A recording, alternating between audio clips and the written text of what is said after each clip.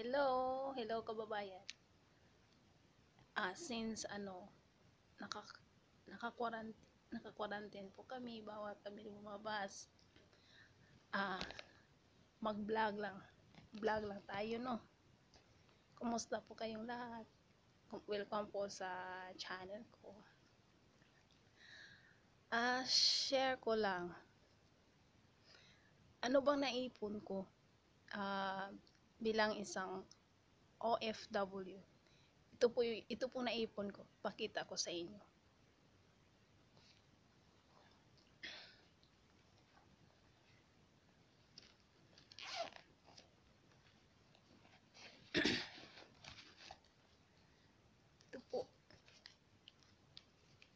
Ito po yun. Ito po ang lahat na naipon ko.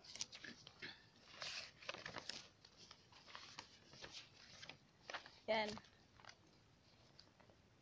Resibo. I've been working abroad for how many years? Ito po yung naipon ko. Halos maraming resibo. Yan. Resibo. Yan, ganyan kakapal. Ganyan po kakapal ang resibo. Halos buwan-buwan nagpadala po ako dahil nga may binabayaran ako, yung service ng anak ko, at saka lupa na kinuha ko. Maliit lang na lot, 50 square meter sa Cebu, para tayuan ko ng bahay. Ito yun. At saka tutor ng anak ko. Every month nagbabayad ako ng tutor sa anak ko para sa kanya. Hindi pwede na wala siyang tutor dahil nga nasa star section po nasa star section yung anak ko. So kailangan ng tutor. At saka isa pa sa marami kong ipon. Ito, cards. Marami po card. Dahil hindi pwedeng hindi ako tatawag. Hindi pwedeng hindi ko sila tatawagan ng anak ko. Follow up, lahat. Ito. Marami. At isa sa ano bang napundar ko? Mga napundar ko bilang isang OFW. Pasilip ko lang yung mga naipundar ko. Saglit lang ha. Yan po ang sari-sari store namin. Yan. Kapatid ng asawa ko yung nagbantay.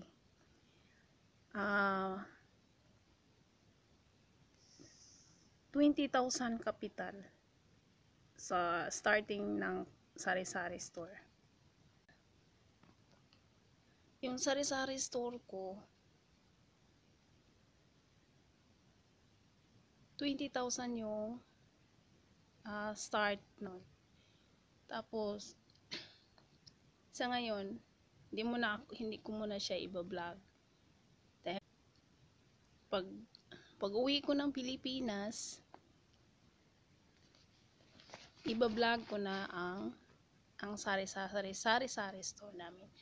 At ano pa ba ang mga naipundar ko as OFW? Ipakita ko lang ha.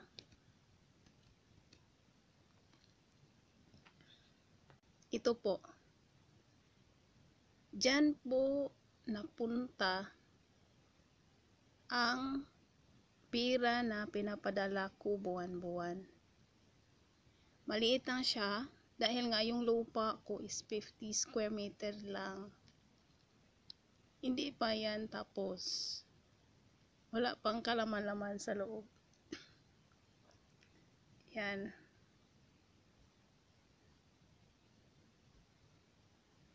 Yan, may gumagawa. Yan o. Hindi pa tapos. Yan po. Yan, napunta ang pera ko. Pinaghihirapan ko sa abroad. At ito din po ang binili ko na brand new service ng anak ko. Yan po ang anak ko na nakasakay. Yan. Yan po. Service ng anak ko sa school.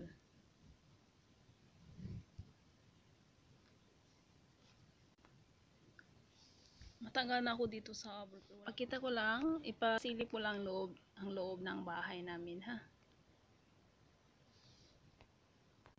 Ayan po ang design. Yan ang gusto ko.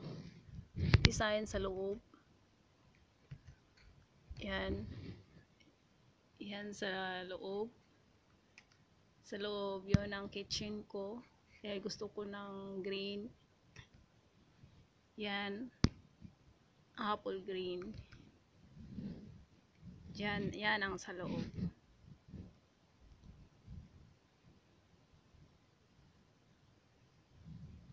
Malaki pang pera dyan kakainin.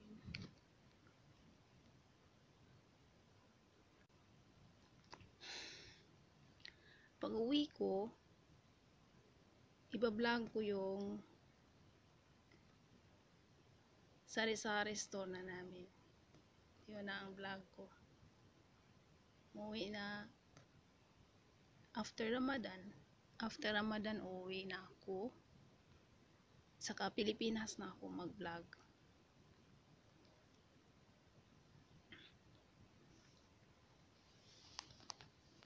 Bumili ako ng laptop ko para sa vlog ko. Yan ang laptop ko para sa vlog na gagamitin ko.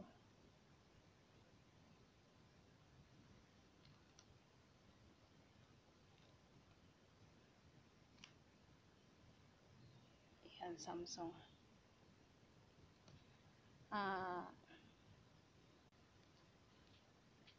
Sana may natutunan din kayo. At please subscribe. And share ko lang kung saan napundar yung mga pera na pinapadala ko at pinahihirapan. Salamat.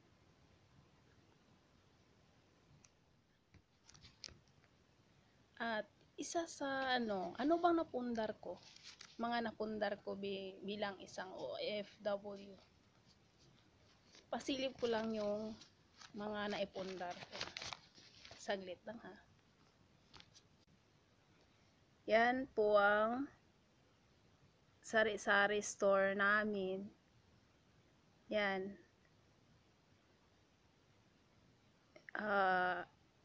Kapatid ng asawa ko yung nagbantay.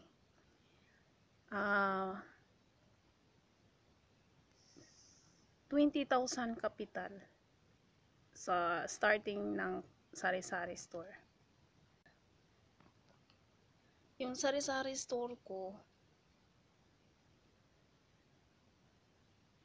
20,000 yung start nun. Tapos sa ngayon, hindi ko muna siya iba-vlog. Dahil pag uwi ko ng Pilipinas, iba-vlog ko na ang sari-sari store namin. At ano pa ba ang mga naipundar ko as OFW? Ipakita ko lang, ha.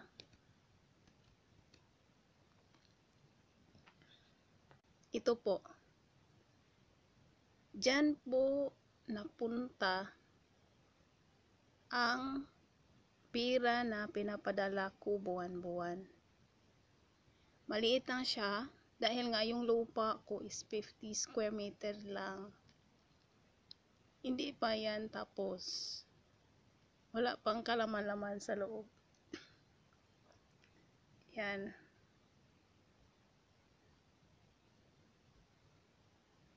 Yan. May gumagawa. Yan o. Hindi pa tapos. Yan po. Yan napunta ang pera ko. Pinaghihirapan ko sa abroad. At ito din po ang binili ko na brand new service ng anak ko. Yan po ang anak ko na nakasakay. Yan. Yan po. Service ng anak ko sa school.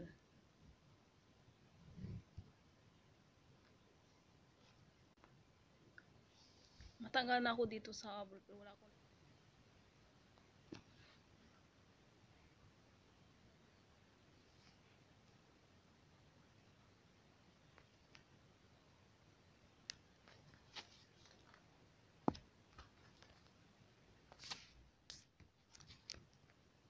at isa sa ano bang napundar ko?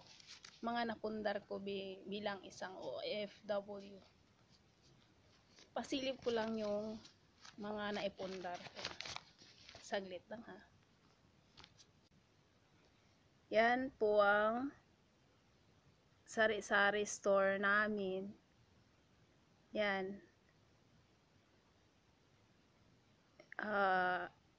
Kapatid ng asawa ko yung nagbantay.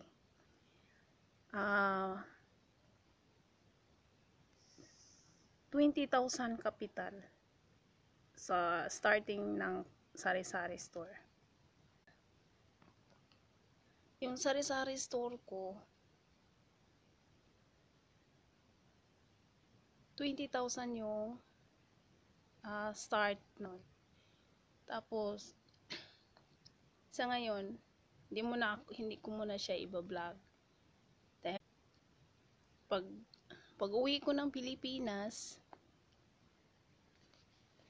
iba-vlog ko na ang sari-sari store namin.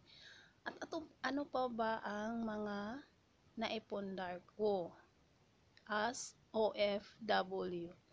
Ipakita ko lang ha.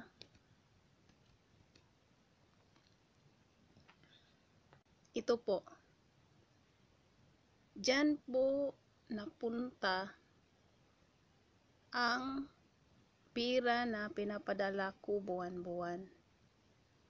Maliit lang siya dahil nga yung lupa ko is 50 square meter lang. Hindi pa yan tapos. Wala pang kalaman-laman sa loob. Yan.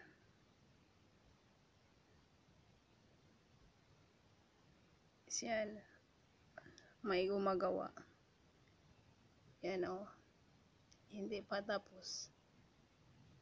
Yan po. Yan napunta ang pera ko. Pinaghihirapan ko sa abroad.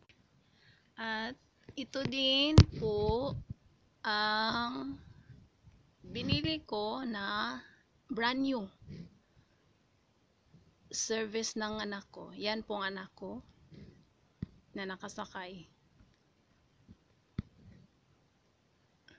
Yan. Yan po. Service ng anak ko sa school.